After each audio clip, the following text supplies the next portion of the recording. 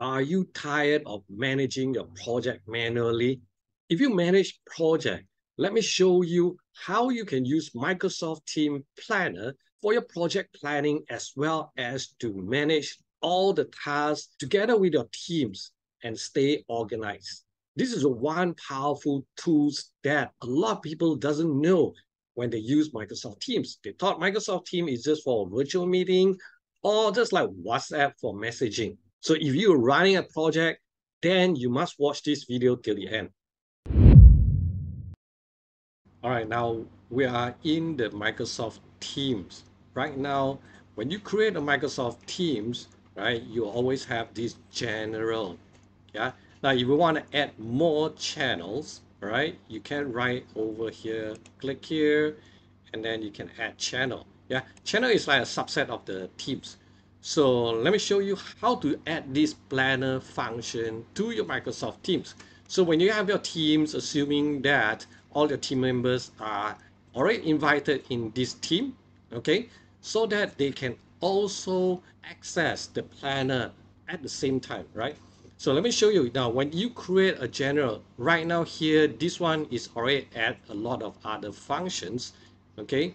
The one that I'm going to show you, the planner, will be here, the task, right? So if you are new, right, when you create a new teams, you will most probably have something like this, just posts and files. So how do you create that planner?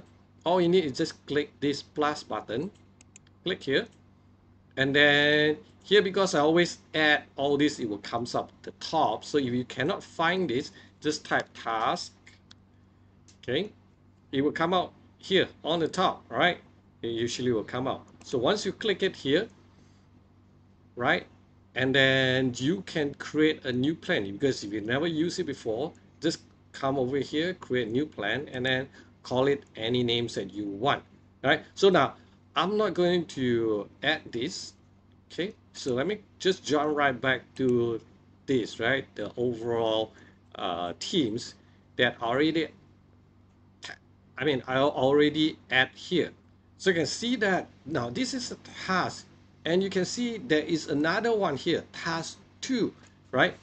So it means that you can add as many task board as you want, right? So if you have, let's say for example, a certain projects, project A is here, project B is another task board here, you can do that as well. My recommendation is that stick it to one, so to make it simple, so that you do not want your people to go and search which board it is, right? If you have another separate project, just do it like me, right? Let's say another project, just create a new channels for that particular project. So that's why I say channel is a subset for your team. Maybe only 3 or 4 people are related or involved in this particular project. Create that channel and then add the task inside that channel so that you don't bother with the rest of your team members. Let's just go in here, the task, and I'll show you how it works. Now, the first thing when you come in here, there is many different types of view, right? The default one will be something like this, okay? Let me click on the list. So these are the normal like to do that you usually see, yeah? You want to add a task, you can just add a task and so on. The board is this. This is what we call Kanban. Now, if you know about Agile project management, Kanban is a wonderful tool that helps you see everything in one glance. For example, you can see here to do, in progress, complete. Now, when you come in to your board, when it's brand new, you have nothing of this, right? It's going to be most probably like to do. You don't have in progress, complete, KIV, and so on. It's very simple. All you need is, you see, add new bucket. So each of these column is called bucket. As I can create here, I just call it test, right?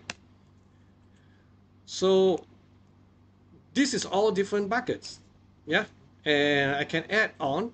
So what you do is that the first thing is how it works. Kanban is very simple, just like assuming that this is like a post-it notes. Each one of these tasks is like a post-it notes or a card. So let's do one, right? Add a task. Okay, so let's do tasks, let's say XX. Okay, I can add tasks here.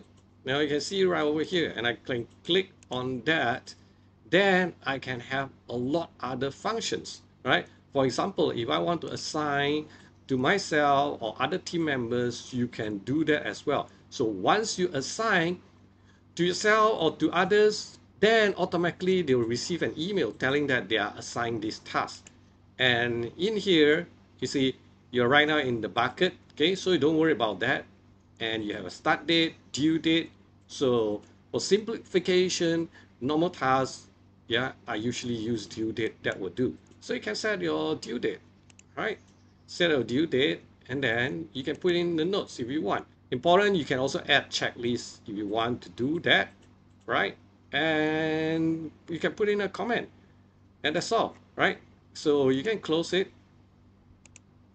Okay. So right now you can see that task one, what's the date? If you assign, let me assign, see if I assign myself, you can see my face over here, right? So when this is my task, now how Kanban works is that you can have a daily review or weekly review. Usually if you work on the projects, depends on how fast you need it to complete, right? If it's daily work, normally we do a daily review. So when it comes daily, so if I want to start this job, right? What I need to do, I just need to move this over to in progress so that everyone know that I am already working on this particular task XX. Now, once I complete, I'll move it right over here so that from one glance, basically you can see, yeah, which one are still, I mean, not starting means that all the job are still here waiting to start. In progress means it's already in progress, right? So then complete. So this is how you can see all the tasks in one shot. Yeah. Now, let me show you other cool stuff, right? Now, before that, let me show you here. You can see that the checklist. You put in checklist here. You want to remind, right, someone on what to do and all these things. You can put a checklist right over here, and you can click show on the card. You can see right over here on the card. If you untick this, it will remove it, right? So you can add some more on the checklist. And at the same time, there's comments. You can see comments right over here. Even though the task is assigned to you, anyone in your team can come in and leave a comments right over here, and you can track all that, right? So you can see all who actually comments on what. So it's a very, very powerful collaboration tool as well. All right. Now, next I'm going to show you here is charts. You can see here in the charts, you can basically, right, comes over here and see what are the tasks that is already started, what is, right, how many is in progress, how many is already started, how many is complete. And if you have all the people, right, team members, you can see who actually do what job. So isn't that so wonderful that you can manage your team easily, right? Try and use it, test it out, and then let me know how it works for you. Okay.